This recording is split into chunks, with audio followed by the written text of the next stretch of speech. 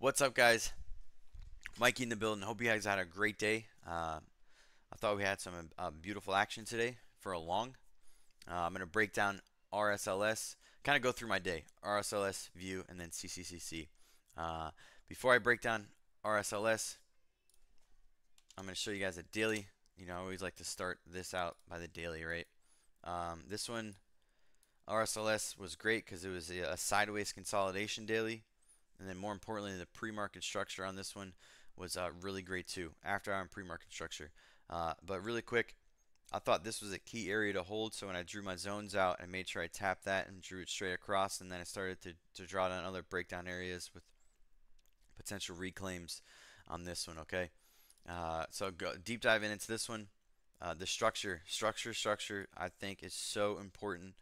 Match up with daily, and then what the volume is pertaining to open, and how the structure was built. I have a bunch of videos on these too, which is sideways consolidation. So to me, there wasn't really any important like breakdown zones on this one, right? This to me just looked like a big soak pattern.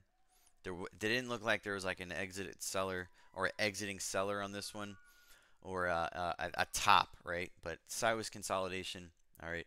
I was thinking that I was going to pull back to, let's break down the book now, all right. I thought this was a really great seller absorption right here, and more importantly, there was a 38K bid or a 38-cent bidder right here at 65,000 shares. This guy never even got tapped into. All right.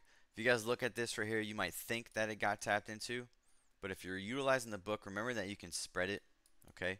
So this seller got absorbed, and you can see some selling going on here, but it started to dry up. And then if you spread this right here, you can see that they didn't even get sold into. All right. Once I started seeing this, this is when I started to take my position. Okay. After this one started to break out, of course, I wanted to see a move, right? So when I mark out my daily levels and stuff, and I'm looking left and looking at the daily, one of the biggest targets I was gearing for was this high right here at 55 cents. Okay. So when those 45s pulled back, I thought I was going to have to stop out, to be honest with you. But then this big old bidder came. Beautiful 99, 97K bidder. You can see that there was already some bids right here at 27 or 27,000 at 40 cents. But then the bids started to get heavier, and then price action did not break down at all. Really great sideways consolidation sandwich on a bigger time frame. I talk about these two. To me, this controls price action for either consolidation or potential tops, depending on where they are. But nice control right here. This is, to me, a great example of control where you got an offer, and then you got a bid, and then you got some consolidation in between. Okay, then you can start seeing how bids right here, they're starting to throw up some bids. They don't stick. They're little spoofs. They get pulled, but this is great. A lot of people probably take some trades off this because they see a bidder and they'll start smacking, and then when they start smacking, they start removing liquidity off the book, and this is how we're starting to see some skips and some jumps. Okay, once this thing pulls back to a previous area where they had liquidity, and then here goes another spot where you see absorption right here. Okay, more importantly, we're going to start seeing some sideways consolidations, but these all right here are going to start being our higher lows. Okay, all these higher lows right here on the book. All right, all these higher lows on the book stick right here, and more importantly, seller exhaustion coming down into them starts to deplete, and you can start seeing some bids start to catch these guys right here. All right, that was a really great trade for me in the very beginning of the day. I circled this spot right here because as things start to go parabolic, you can see that they have a bidder right here. So there's a little book flip right here. All right, nice little book flip on the book. But as things start to come back down, there's a bunch of dead space. All right, bunch of dead space. To me, this is the last buyer right here that got absorbed for 100,000 shares, 106K. No bid support on this, and you can start to see them pulling. Okay, they had a lot of bids right here, but then they pulled it. They throw up some little bids right here and they pull it. This guy gets sold into right here. and then the book kind of flips. And every time it tries to bounce, then you got some offers starting to come in right here. All right. That's pretty much what I got on RSLS. I didn't stick around for any of the rest of that kind of stuff. View. All right. View, I thought was really phenomenal. This is a continuation liquidity trap.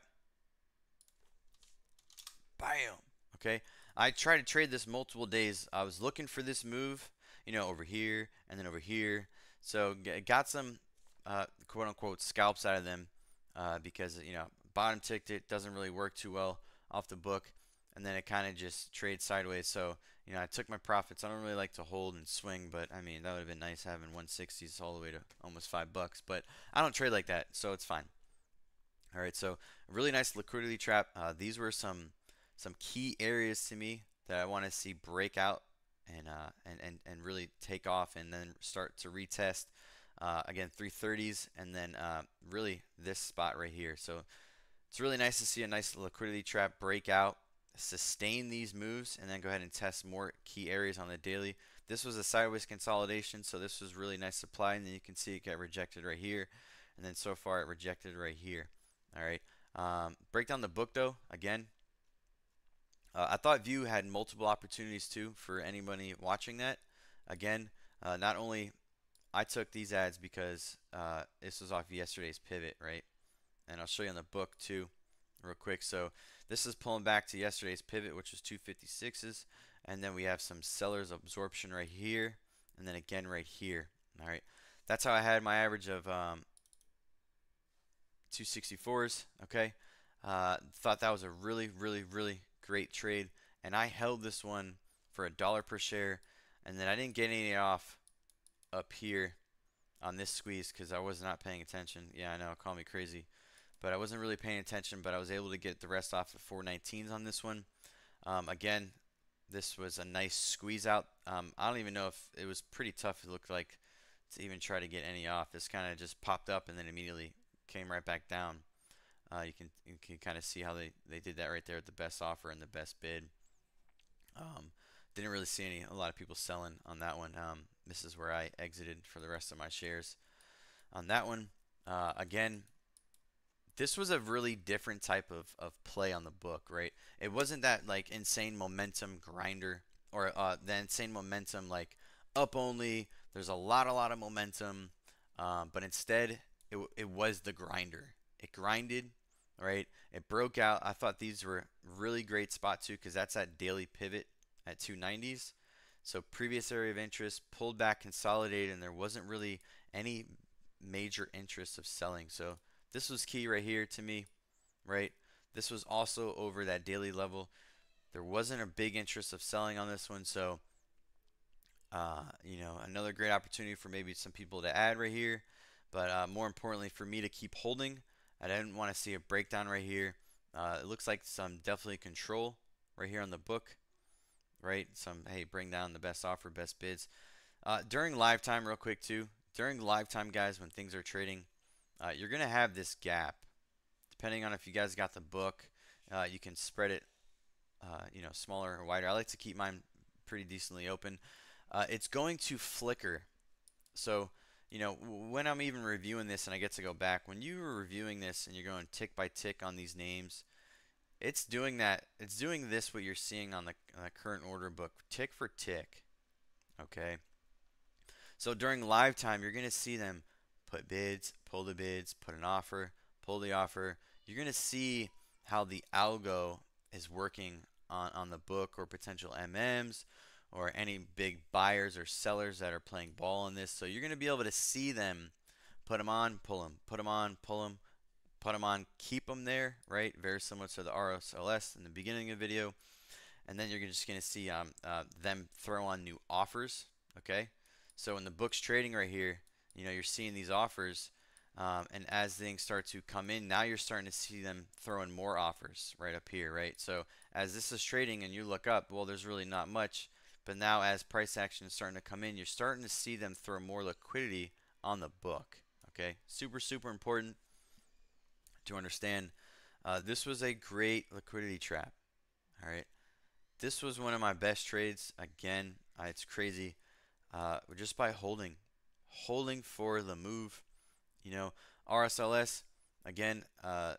You know, of course, to me as an open long, when you can grab some decent size on a sub-dollar name and you know, almost get 20 cents out of it is really phenomenal too, in my opinion, right? Okay, CCC. Breakdown CCC. Uh, you know, wow. Well, first of all, look at this. Look at these guys throw up over 100,000 shares on each price level.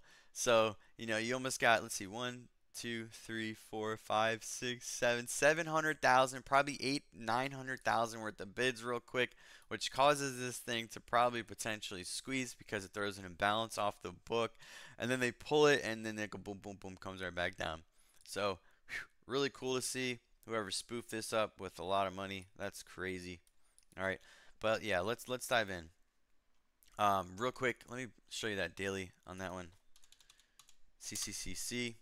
Again, I really do think it's important to continue to understand where you're trading.